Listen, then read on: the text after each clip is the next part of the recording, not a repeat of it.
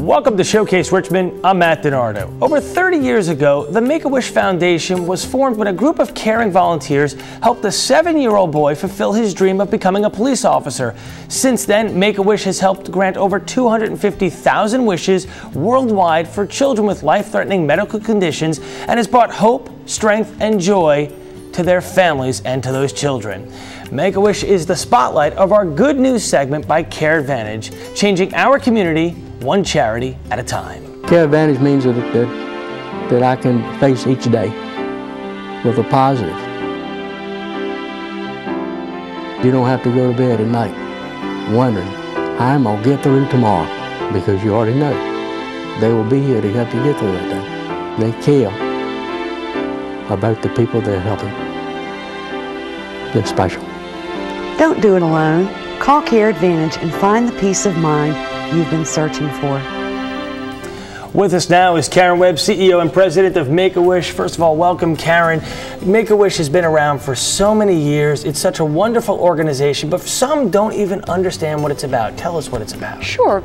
The Make-A-Wish Foundation exists to grant the wishes of children with life-threatening medical conditions to enrich the human experience with hope, strength, and joy.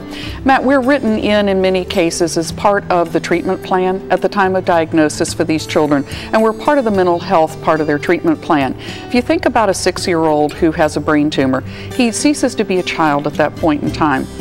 What we do is we come in and give that child and his family the opportunity to enjoy the fact that he's a child again, even for that brief moment in time. So we're very necessary to the hope and the strength piece to their treatment program.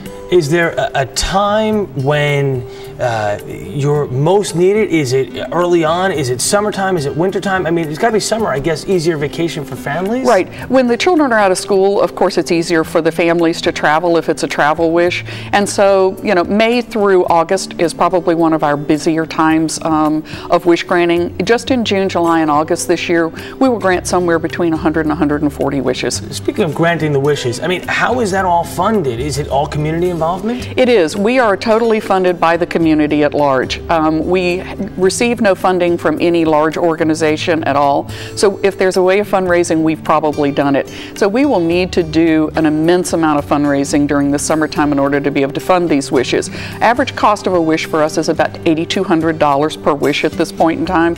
So to do 140 wishes this summer, we can all do the math. It's an amazing amount. It really is. So how do people help you all out then? What's the easiest way? We need people to get involved, and we need people to get involved by donating, by having their companies do fundraisers for us. One of the greatest things in the world is if a company can have their employees involved and then do a matching for what their employees raise.